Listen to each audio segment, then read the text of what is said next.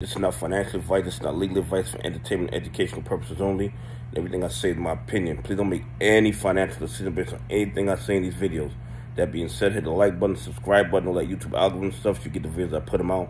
See what I'm thinking, see how I'm analyzing that data. Yo, listen, let me tell you something.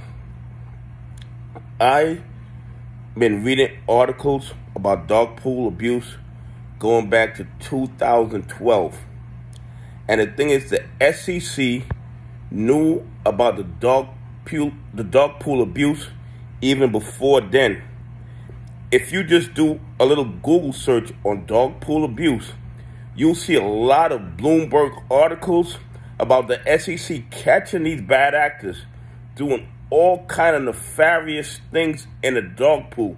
You see even other hedge funds complaining about all the nefarious things that they're doing in the dog pool.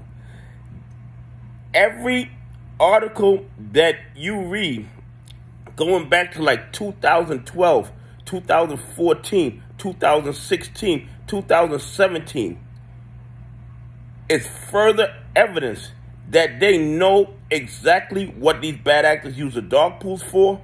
There's so many complaints about the bad actors using the dog pool to manipulate the price. And everybody knows the purpose of the dog pools was so the big dogs could make big trades between each other and not affect the price on the market. That was the initial purpose of the dog pools. The initial purpose of the dog pools was to allow the big dogs to make big trades between each other without it affecting the price in the market. But since its inception, what they have been doing is using the dog pool to control the price of any stock that they want.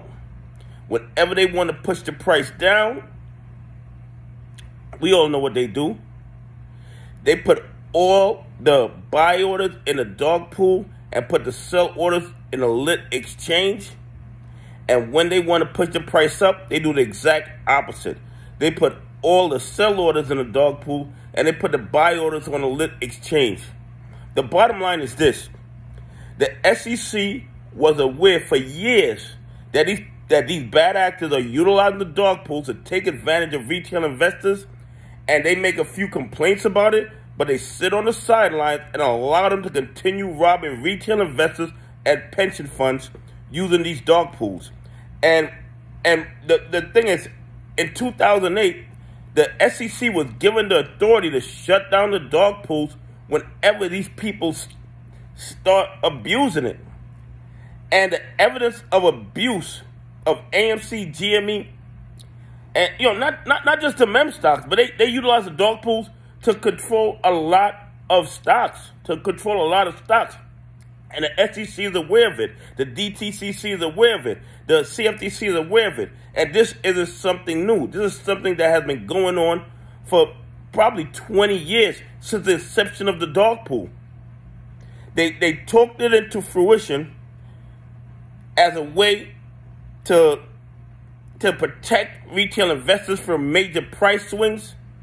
And then they figured out that they can use it to rob retail investors and pension funds every day. And they know that the SEC is going to stay silent about the abuse.